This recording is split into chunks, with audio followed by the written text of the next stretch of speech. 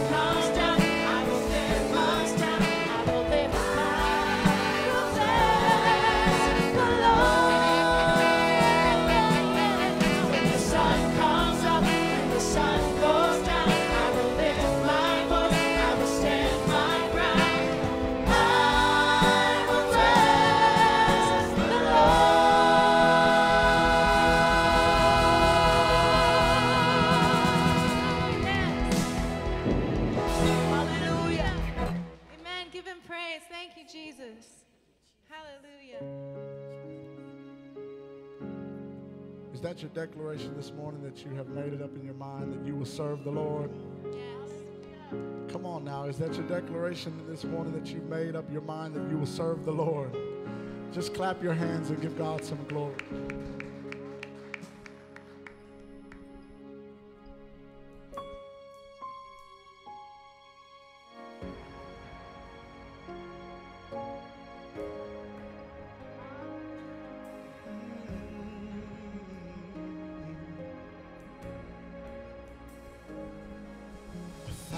Generation falling down in worship to sing the song of ages to the Lamb.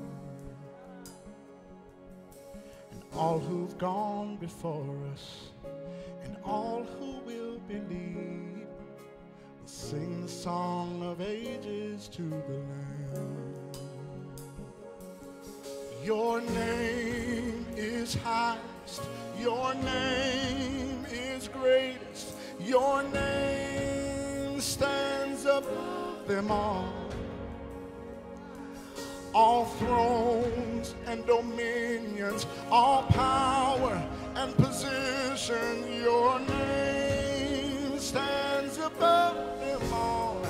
And the angels cry, holy, all creation cries, holy, you are lifted high, holy, holy forever.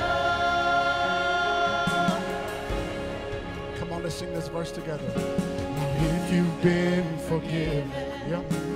If you've been redeemed, Sing the song forever to the Lamb. Oh, if you walk in freedom, and if you bear His name, sing the song forever to the Lamb. Oh, we will sing the song forever to the Lamb. and the angels cry,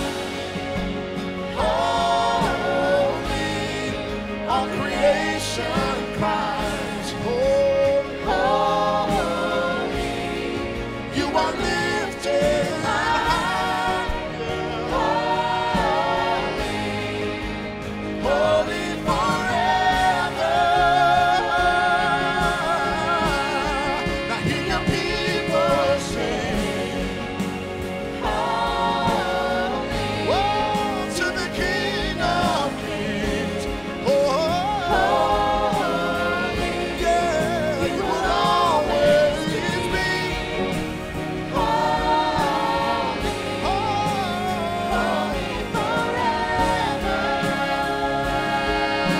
So we sing, your name is the highest, your name is the greatest, your name stands above them all. all thrones and all powers. And positions, your name Don't you know it? stands above them all. Oh, Jesus, your name It's the greatest, your name stands above them all. all thrones and Dominions, all powers and positions, your name stands above them all. all the angels cry,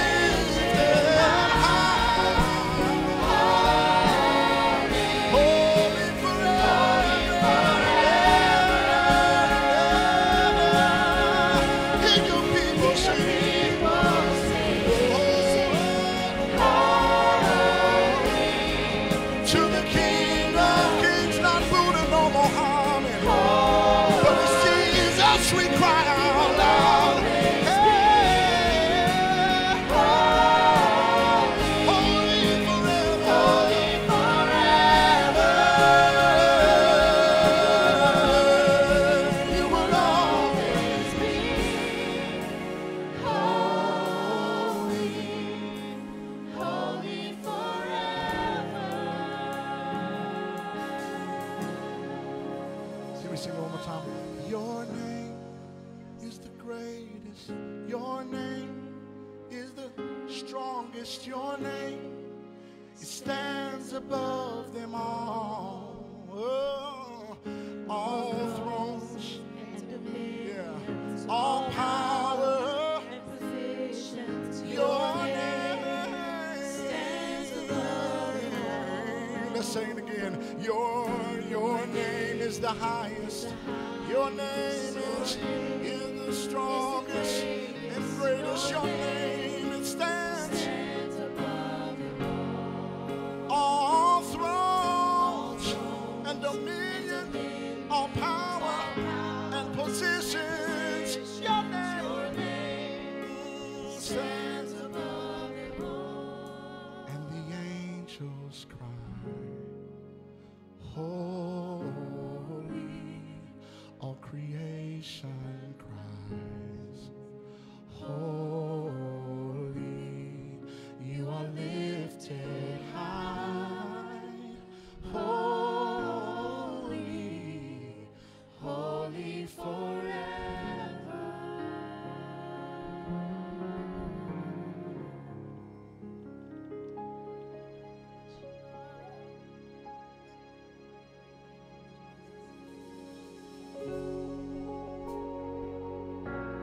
One day we'll join the heavens. We'll join the angels that are singing holy to you, Lord. Lord, and we look and we long and we wait for that day.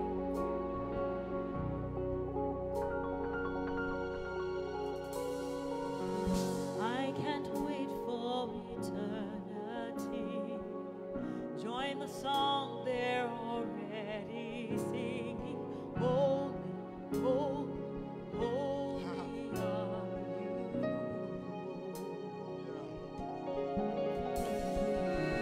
Just to bow down before your throne. See your face, I'll cry out because you're holy. Holy are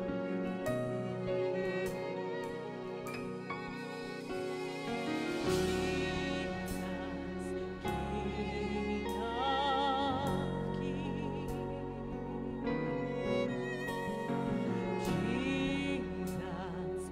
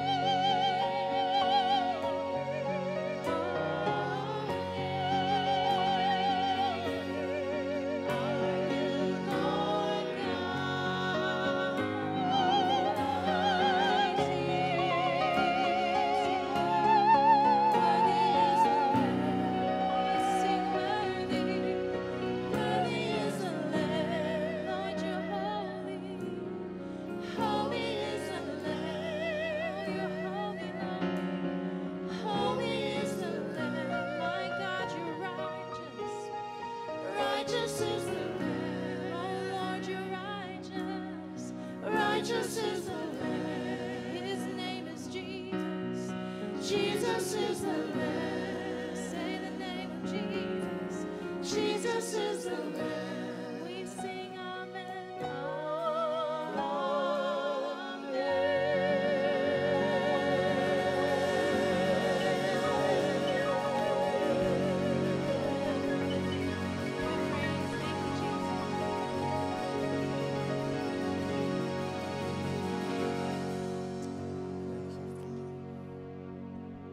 Let's just stand with hearts bowed, eyes closed just a moment, hands lifted if you choose.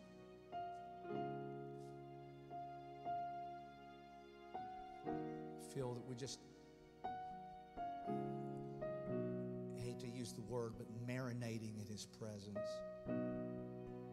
Just marinating in His presence. Soaking us through all the way to the deepest of our spirit.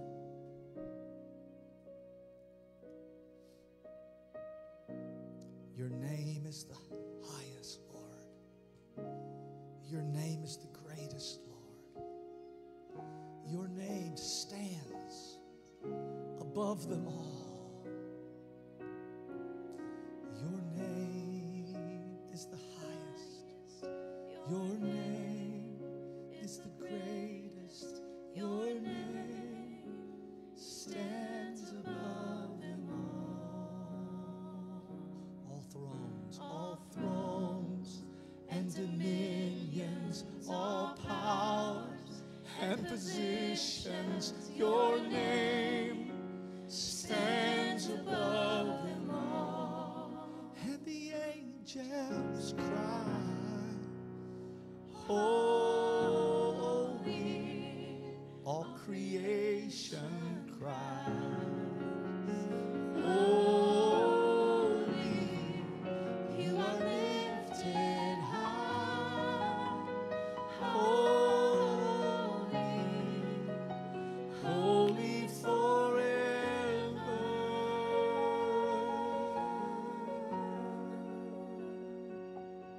Father, thank you for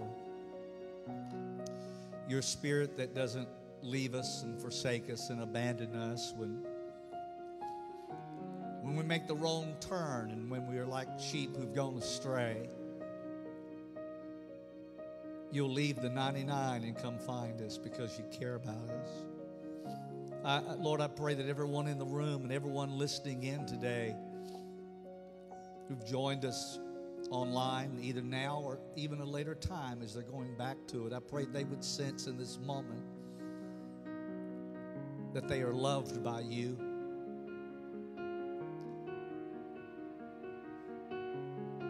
Someone has spoken condemnation over them, some spoken guilt over them, some even have damned them, told you to damn them. But Father, they're not damned nor condemned. They're forgiven and pardoned and cleansed.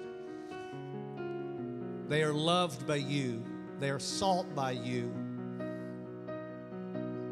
Father, I pray in this moment they'd realize their worth and take what you've given them, return it to you and say, Lord, you are holy and you're righteous and you're blessed and you're glorious. You're the greatest and the highest. And we honor and exalt you today. Thank you for loving us. Thank you for loving us. In Jesus' name we pray. Amen. Amen. God bless you. Say hello to 2 or 3 people before you sit down today.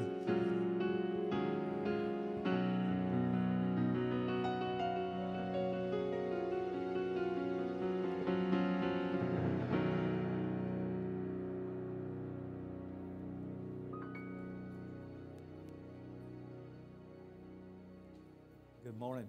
Good morning. Is Ruby in the house today? Yes. Ruby's back. Don't run a race with her. She'll beat you. She got a knee replacement. She's not quite ready. Well, you're here. Thank God you're here, Sister Ruby. Good to have you. Good to have you back in your place. Jory and Chrissy tried to hold it down for you over there. They sat there and felt the anointing while you were gone. If you're at home and would like to join us with the sharing and partaking of communion, we're going to do that later in the service. And so if you want to get your elements at home ready to join us, any time in here is a good time. I tell you, the good flow of the Spirit is with us, among us. If you're in the room, you have a bulletin probably. If you'll turn to the back of it, I have a. We're going to pick up where we finished or didn't finish last week. Ever how you look at that? We started a series titled "Go for the Gold," coinciding with the Olympics.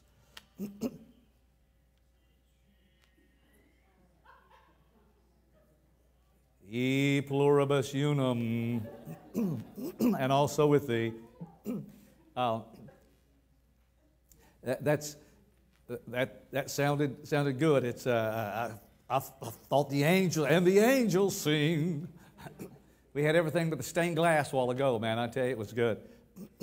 The Olympics have gone from marathon and wrestling, which may have been close to their original intent, to break dancing and ribbon twirling.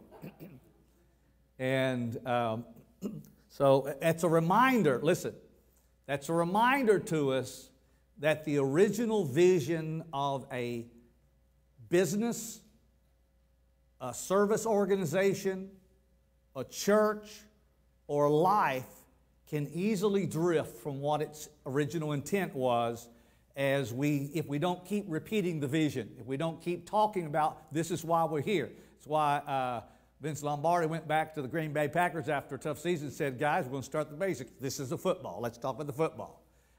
Sometimes we have to go back and renew the vision. Why we talk about those things again? We got to keep renewing the vision, which is what Nehemiah did halfway through in our story last week. But I thought, if they've got ribbon twirling and they got break dancing, and let the Australia girl in, what if wall building was an Olympic event? They got most everything else. And I thought, well, what nations would be good at that? Well, China probably have to put an entry in there with their Great Wall. Germany at one point. The U.S. we're trying. Depends on who the president is at the time. I thought last week, sorry for the political take on it, but I thought last week when Nehemiah said, I'm going to go build the wall at Jerusalem, and I want your government to pay for it. He said, I thought, well, that's a good way to work it. We didn't finish sharing our 5 things that destroy focus. They're not the exhaustive list. The fact that phone's not on there ought to tell you it's not a complete list. But what destroys our focus in our life, in our personal mission, in our church mission, in any great mission for any organization, including your home and marriage? What destroys the focus of this is why we're here, this is what we're trying to accomplish? And we were using the example of Nehemiah as a leader who had gone back to rebuild the walls of Jerusalem. Now, I certainly don't want to repeat and recover everything I talked about last week, or I won't get finished again. But I do need to say a few things about Nehemiah and this project. He's one of the greatest examples, models to me, of leadership in the Bible. And I hope you can grasp the importance of our focusing on the finish line. Go for the gold, as Paul talked about in Corinthians and in Hebrews. Let's forget what's behind. Let's press for the prize. As we're seeking to live out God's plan and God's purpose for our lives. So we were in Nehemiah, and I think we got to chapter 4, and so we're going back to chapter 4. I'm going to read a number of verses that we didn't read last week, but let me give you a very brief explanation of how we got here, and then we'll read some verses. Nehemiah was a cupbearer. That had become his job. He was a cupbearer to the king, the Persian king, Artaxerxes. Decades earlier, the Babylonians had come in, had conquered, besieged, and conquered Israel and reduced Jerusalem, which is the same city as we have today, Jerusalem, to rubble. And then, if you remember, there was a night when Belteshazzar saw the writing on the wall, Mene, Mene, Tekel, Upharsin. Daniel says, that's God is you've been weighed in God's balances and found wanting, and the Medes and Persians are coming in, and they're going to knock down your kingdom, and it's not going to stand anymore. And that very night, the Bible said the Medes and Persians came in and overthrew the Babylonian Empire. So Nehemiah is one of those from the descendants from Jerusalem, but he's now a cupbearer to the Persian king. And so he comes in one day, he's unhappy. The king asks, "Why are you unhappy?" And he said, "I just got a burning desire in my heart to go back. My hometown, my people are just down, the morale's low, and it's just a disaster. There's a malaise," if I can use the word, that's on the place. And God's put it in my heart to go back. And you know, the king said, "Man, what you need to do it? How long is it going to take you, and what do you need?" And he pulled out his list, and he was ready. He had prayed about it and done his homework. Listen, you pray and do your homework. That'll get you a lot of places in life. Now, he wanted to see Jerusalem rebuilt and reflourished, but he knew that it began with building a wall. It wasn't the only thing that was needed, but it was a necessary first step. And even though he had the blessing of the king, he ran into some fierce opposition. It began in chapter 2, and the names Sanballat and Tobiah are brought out. We said last week, they weren't happy because he was doing something that promoted the good welfare of the people of Israel. And so we go to chapter 4. Let me read a little bit. Now, I may interrupt a little. I'll try not to do much. But it says, "When Sanballat heard that we were rebuilding the wall, he became angry and was greatly incensed." It said last week, not everybody's going to be happy when you're doing good things. Not everybody's going to celebrate you, rejoice. In fact, some people are going to try to slow it down, impede your progress, or stop things completely.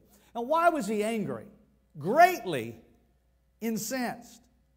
Well, it's because it's the age-old answer. He felt that these guys coming in, it was a threat to his control. He had a power base, he had things operating, and I want to tell you something, if you haven't learned this, you'll learn it in life if you open your eyes. There's a lot of people trying, and everything you're trying to do in your business, in a church, in a city, in a nation, there are people trying to get control of things that shouldn't be under their control. In fact, well, I don't want to go too far down this, but let me say to you, the issue that most people raise in life is it's almost never the issue. What people are making the big issue, that's not the issue. The issue is control. And they're using, can't believe that, they're using the issue in order to get control.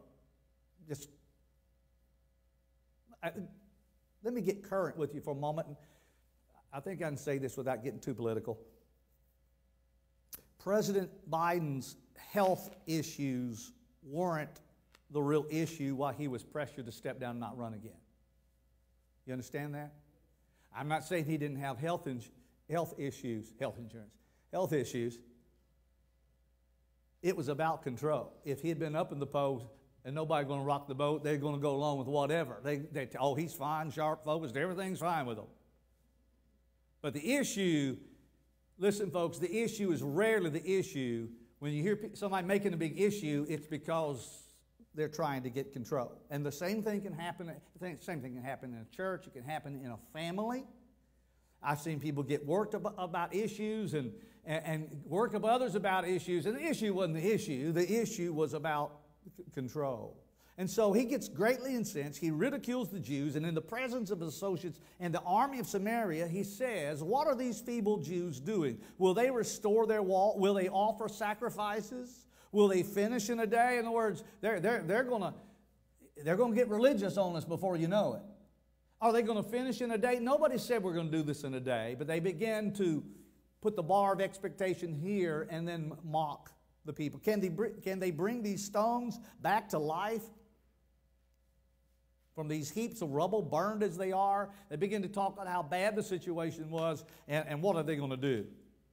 Tobiah the Ammonite, who was at his side, said, yeah, what are they building? Even a fox climbing up on it would break down their wall of stones. A mockery suggesting that there's inferior craftsmanship and workmanship. They don't know what they're doing, and this is going to fall down if a fox walks on it. Now, I really almost like to leave out this part, the next verse or two, because it's the prayer of Nehemiah, and just kind of an aside prayer. And it's not the prayer we as leaders really are taught that we're supposed to pray. Maybe the Old Testament allows them to pray it. But, instead of turning the other cheek, it says, "Hear us, O God, for we despise. Turn their insults back on their own heads. Give them over to plunder and the lab. Get them, God," basically is what he said. And let me tell you a difference that I see. And maybe you don't see this. I'm just talking to you out of my heart for just a moment while I'm trying to read through this. Because I don't have anything written down here on it. This is just from here. It's difficult as a leader when you're in charge of a church or an organization, a corporation. You have to separate when people are attacking you and when they're attacking the organization. I've let people insult me and say things about me, and you just take it. You just realize there are things that people are going to say. Everybody's going to have human moments. And if I chase down every negative word that I heard rumored that somebody said, I wouldn't get anything done in life. And in fact, I don't like it when they insult my wife and insult my kids. I bristle a little bit more, but if you're going to lead, you're going to realize you're going to have some of that. But when I really change my attitude is when I see them attacking, and I'm not responding to anything. I don't have my sword with me or my gun or anything. We're not in some church struggle. I don't mean to indicate that. But I've pastored for many decades, so I'm talking out of life experience. When they go after the flock, now I've got to, it's not just, it's okay, God will take care of them. It's no, you got to defend the flock against the wolves. And sometimes when you're standing, people see that defense of the flock or what you've been given instruction and responsibility to protect and oversee as though, you got a bad spirit. You respond in the flesh. And so Nehemiah, it isn't just, you're talking about me. Nehemiah's got a task that God has given him, and he's being attacked, and he realizes if he doesn't do something, it's going to affect. And so let me just stop and say, give grace to people who are in leadership, whether they're a president or a governor or a pastor or a police chief, because sometimes they have to deal with things that you don't know about, and so give them show them a little grace like you would be wanting to show grace. Does that make any sense to you? But Nehemiah realizes, we got to keep doing what God's called us to do. We can't quit, but the people are going to be disappointed. God, I need your help. Take care of them for us. Do something to help us here. Now, then he keeps on. So we rebuilt the wall. He didn't just pray. They kept working, okay? We rebuilt the wall till all of it reached half its height, for the people worked with all their heart. So we're halfway there, and anytime you get halfway there, you tend to bog down because the first half sometimes goes easier than the second half. The finish can be tough. But when Sanballat, Tobiah, the Arabs, the Ammonites, the people of Ashdod heard that the repairs to Jerusalem's walls had gone ahead and the gaps were being closed, they were very angry. What they had intended to slow down and stop the work didn't work. They all plotted together to come and fight, turn physical now, against Jerusalem and stir up trouble against it. But we prayed to our God and posted a guard. I love faith without works is dead. We prayed to God and we posted a guard day and night to meet this threat. Meanwhile, the people in Judah said the strength of the laborers is giving out, and there's so much rubble that we cannot rebuild the wall. And this is where we stopped, although we didn't read all that text last week. And we spoke of fatigue as being something that causes us to lose focus. The strength is giving out. We get tired. We get weary. And I gave you the scripture in 2 Thessalonians 3 and 13. It says, "But ye, brethren, be not weary in well-doing." Now, I do believe that when you are functioning and flowing in your calling, that there's an anointing that helps you in what you're doing. But I think it's a well-intentioned but incorrect idea that if we're doing the right thing, we won't wear out, we won't burn out, we won't get tired and weary, and that's just not true. The Word says, don't be weary in well-doing. You can be doing the right thing and doing it well, and you still need to rest every now and then. Fatigue will get you. And so there's a saying, it's not a verse in here, but there's a saying that don't make decisions, major decisions, when you're tired.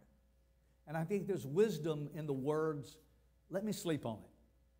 It's not just procrastinating, let me sleep on it. Because right now I'm a little tired and I might make it, but let me sleep on it. And after a little rest and my mind being able to take a moment to rest and not respond in my weariness, I may have a better answer. So in verse 10, after they say the strength is giving out, I want you to notice the next focus, because we're talking about the power focus, the next focus shifts from the work that's completed to the rubble. And they felt overwhelmed, and there is so much work, so much rubble that we cannot rebuild the wall. Would you agree with me that the pile of problems seems bigger when you're exhausted? Seems bigger. Don't think we can do it. The third thing that I want to tell you is a focus destroyer, and they all flow together, but it's something we're familiar with. It's called frustration. Anybody ever been frustrated? Okay, some of you haven't. Most of you have. You ever feel like the more that you do, the more there is left to do? You try to take care of something that's insurance. You're dealing with an insurance claim. And you think, well, I just spent an hour with them on the phone, that ought to take care of it. And 2 days later, it hadn't changed at all. And you have to go back, and you don't talk to the same person, but they sound like they're in the same room with them. You know? And you can hear the little chatter go in the background. You're like, can you send me up to somebody else? Who's the person above you that you hand off to? Finally, you get, well, you ever been frustrated by that? Yeah. When you feel like, well, the more I do, the more there is left to do. Now, let me ask you this very personal question. Don't answer me out loud. What's the rubble in your life? What's the rubble in your life? Is it some static in a speaker? What's the rubble in your life? A messy divorce, a lawsuit, an insurance claim that isn't being handled right? I think when life isn't going the way that we planned, it's easy to get frustrated. And I would say that for most of the people in here, life isn't going the way you exactly planned. Maybe not for anybody. But I know that halfway through a project or a task, we're going to be tempted to quit. Now, here's one of the things I've learned about frustration. It's not the only avenue of feeling better through it. But I've learned I can go through almost anything if I know how it's going to turn out.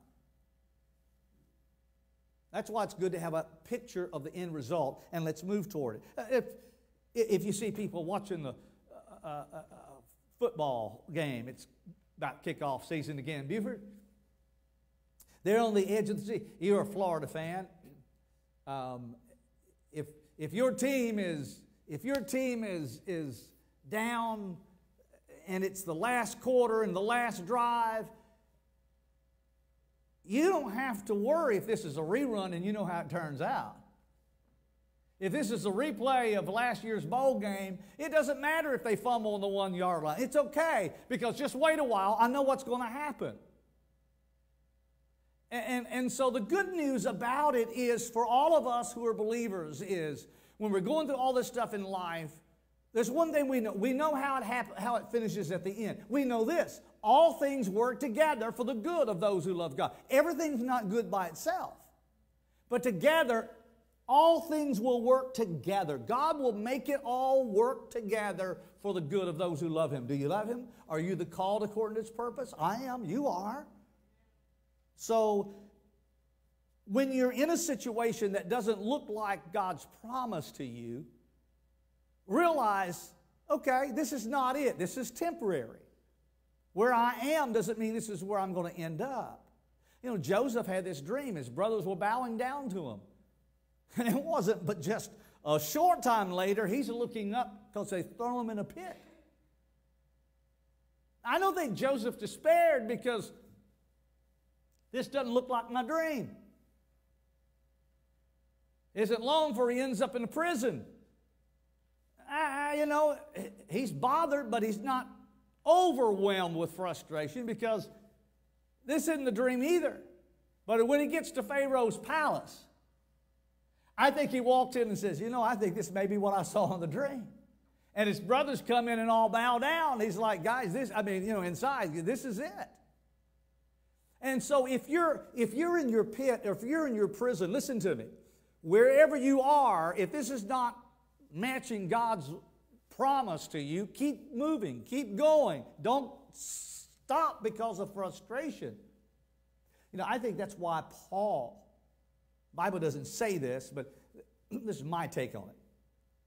Paul, remember when he was in the shipwreck, Acts 28, and they landed on the island of Melita, and they're picking up sticks, and a serpent comes out of the fire and fastens on his hand, and he shook it off in the fire. And everybody around there seemed to feel like, ooh, this is bad, except Paul. And I think the reason for it is God had given him the word that you must stand before Caesar. And on that word he stood. And when the poisonous snake bit him, I don't care what kind it is, it bit me. It might as well have been a King Diamondback cobra, python, or whatever. You know, it's all the same. It didn't bother him because I think he looked around and the islanders who were all looking at him, the Bible said they were all looking at him. He didn't see Caesar. God's not finished with me yet. It doesn't matter what it looks like now. No need getting frustrated because this is not what God told me was coming. And so let me just encourage you again. Don't stop where you are because, well, this is God promised me this and this is where I am. You keep serving God with what you have, where you are. The Bible says you be faithful in little things, and God will give you other things to be brought into your life, to be a steward over. You be faithful where you are. You do what you have with what you can with what you have. And watch God. The Bible says He will exalt you in due season. And because it hasn't happened, you may should have got that promotion at work. It may should have been yours. You may have been passed by. You're probably right. But that's okay. There's a God who sees and a God who knows. He has a time. Serve Him and trust Him. And let God do what God wants to do in His time. All things will work together for good. Let me give you a fourth thing that is a destroyer of our focus. And that is, and it's the feeling that comes out of frustration, it's the feeling of failure. We can't do it, they said. We can't. We tried, but let's just face it, we can't do this. And one of the reasons is because they were unable to finish as quickly as they had planned. And sometimes that's the leader's fault. I've been blessed as a pastor to lead a congregation in ministry through some major projects and growth. And number one, it's the job, sometimes it's the fault of a leader to say, hey, we're going to do this, and it sounds like, well, let's just go out and do it, and then it takes a while because you have setbacks, and you begin to bog down, and everything doesn't move as fast as you'd like it to move. It's not all happening as quick. You can do that with a football team or with a business. It takes some energy to make it come together, and it doesn't always happen just like it worked on paper. And so, yeah, we suffered some setbacks along the way. Yeah, I remember some times that, You know, things just happen. I remember one Sunday when we started a branch church. We didn't intend to. It just happened. You know, folks got together and decided we were going to do that. And so, yeah, that was kind of a tough time. You know, it's like, okay, God, what's next? But listen, I think it's good of me to be able to say to you and say to my children, say to my grandchildren, God's got a plan for you. Now listen, I love when I meet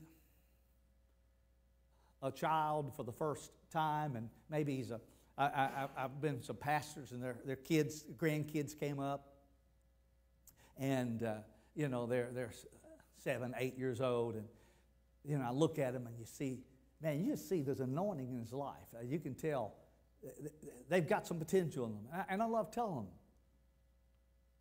son, you've got some real potential. Man, you're going to do some great things for God.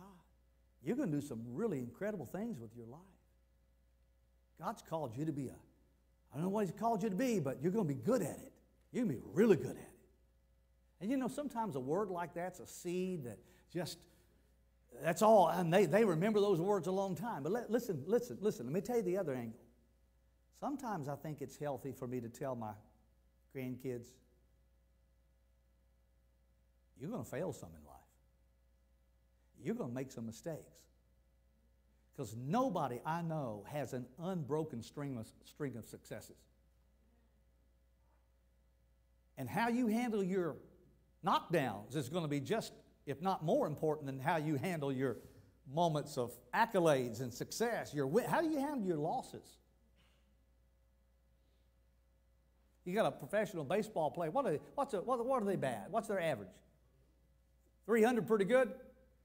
300 is a pretty good average for a baseball player. You know what that means? 7 out of 10 times they come up to bat, they go back to the dugout with an out. You're not going to hit a grand slam every time you get up, but you keep getting up. You keep showing up. You keep doing what God's called you to do. And I just think it's healthy to say, having failures in your life, that isn't the issue. The issue is, are they going to control you? How are you going to handle them? Are you going to let them define you? And when you're tempted to give up, which is how they felt in Nehemiah 4, that's when you need to redouble your efforts and say, somehow, God, you're going to have to help us, and we're going to do what needs to be done. We're going to get this thing done. That's where they were. Let me give you the fifth thing that shuts down. And it'll shut your focus down just like that. It's real simple. It's called fear. It's called fear. And when fear comes along, you forget what you're supposed to do because that feeling just takes over you like a toothache, shuts down your body. Here's how the Living Bible reads 10 and 11. Then some of the leaders began complaining that the workmen were becoming tired, and there was so much rubble to be removed that we could never get it done by ourselves. Meanwhile, as if it weren't bad enough, our enemies were planning to swoop down upon us and kill us. I love the next line. And kill us, thus ending our work. Isn't that the kind of employee you want? They're going to kill us. And you know what that means? We won't be able to go to work tomorrow. That's the kind of guy that's the kind of guy you want to hire. Worst thing about killing is that we can't finish our job. Fear is a focus destroyer. When Peter took his eyes off Jesus and began to look at the wind and the waves, he became afraid and he began to sink. And I've seen people that are in this situation where God's called them to do something, but they feel fear. They feel like, I can't. And you know what? When that's what you say, that's the way it is.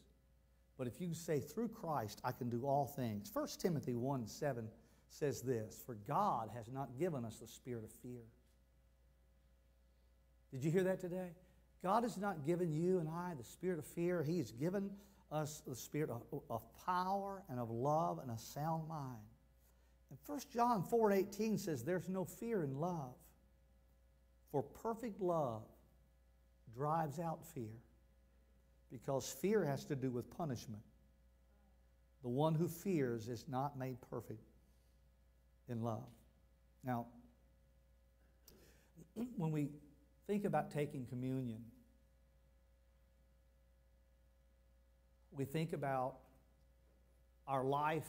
I mean, we're on this journey of life. We're trying to do our best. We're not perfect, but you know what? We keep showing back up. We keep coming back to the moment of worship in the place of His presence. And we ask God to change us and ask God to transform us. Make me better today, Lord. Let me leave here better than I came. Help me be a witness and a light this week. And then the feelings of failure, and the feelings of frustration, and the feelings of fear and fatigue hit us. This is the answer. In His presence, at His table, there's rest. His perfect love casts out all fear. If you're weary, come to Him. If you're frustrated, stand right here with me on a Sunday morning while we're singing and the angels cry, holy, holy, holy forever. You are lifted high. And in that moment, all the frustrations and all the stuff I've dealt with, it's gone. It's melted away. And I know only Him. Here at the table of the Lord, there's healing. Here at the table of the Lord, there's forgiveness. Here at the table of the Lord, there's cleansing and there's renewal. We may feel like Nehemiah and his team, weary in what we're doing. But God says to you today, as he told us through Paul, be not weary in well-doing. So I want us to come to the table today. We're going to take a moment, and if you would, let's stand across the room. I'm going to ask God to help us discover the spiritual health. Cure, Lord, take away our feelings of failure. I'm not good enough. And know that I have been made to be something new in Christ, and that He is making all things new. We are being transformed by the renewing of our minds. And in this moment, let's focus on His goodness and His grace before we partake of the elements of communion. Let's just be reminded of what He did for us and the strength He gives us on this journey. Amen.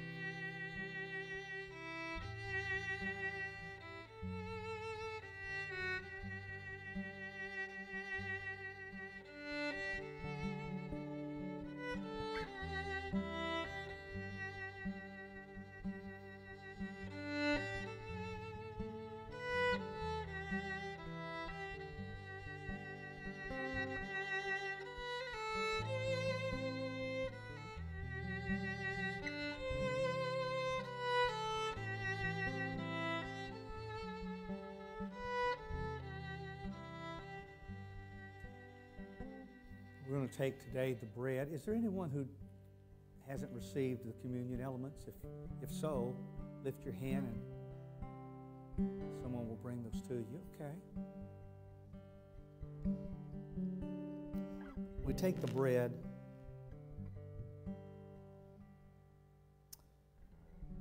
We're reminded today, Lord, that this is a representation of the body that was broken. May we find strength today at your table. May those who are weary, those who feel they have fallen and failed, may they find peace and forgiveness in this table of the Lord. Thank you, Lord, for the sacrifice of Calvary. Let us partake the bread.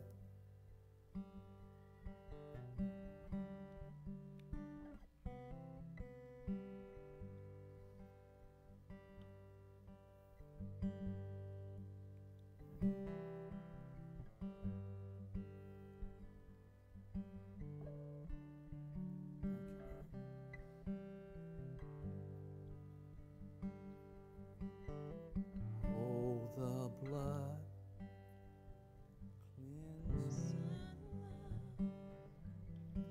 Price of life's demand,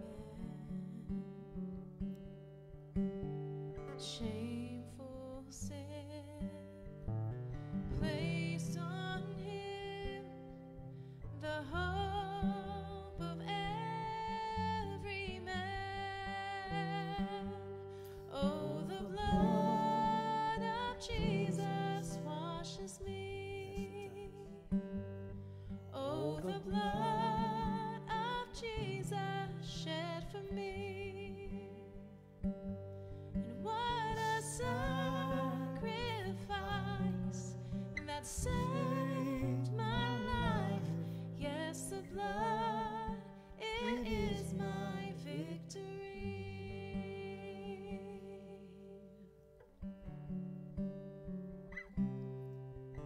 Father, we remember. We remember. Now we partake.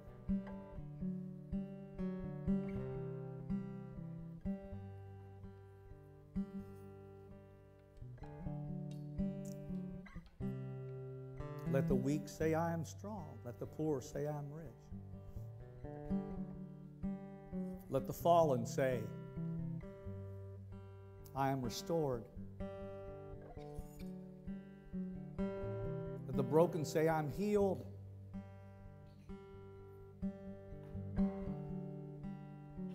Let the weary say, my strength is being renewed.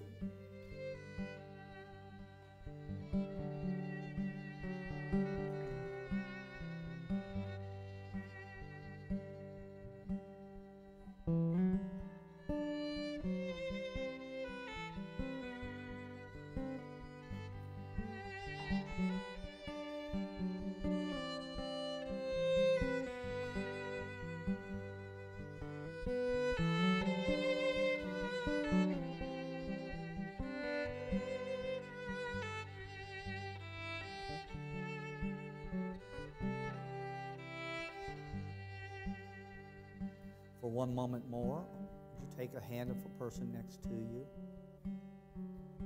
One of the things that the table of the Lord does, it brings us together in unity as a family. So as a family of believers, and it may not be blood kin that's next to you, but I want to tell you, that's a sister next to you. That's a brother next to you. Maybe your life companion, but I want to tell you that's somebody that's got your back right there. Sometimes we don't always feel like that with one another, but by the blood of Jesus and the family of God and our family is brought together, united. Father, would you melt away everything, whether it's between husband and wife, brother and sister. Make us whole. Let us be united in purpose and thought. Let us be surrendered to your will. Father, would you bless our congregation, the people who call this home? Would you bring those who are supposed to be with us, Lord? We ask that you anoint us to go out and bring them in, that your house may be filled. Father, we pray for our community. We pray for our state, for our nation. Father, that you would anoint and bring into place and position the leaders that will seek you and honor you, that it might be well for us as a people. Your kingdom come, Lord. May your will be done. In Jesus' name, amen. Amen. God bless you today. I love you. I hope you feel loved by us and by Him and by those around you. You're dismissed today. God bless you. Go in His peace.